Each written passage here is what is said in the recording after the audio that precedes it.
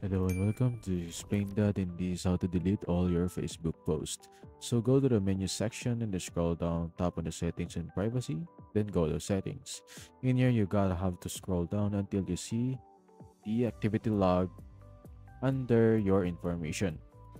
After that, you just tap on your activity across Facebook and then tap on manage posts. In here you'll be able to see a lot of your posts individually.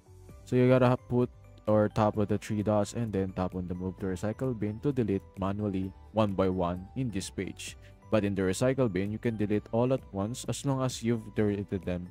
And this is irreversible, so you gotta make sure for it.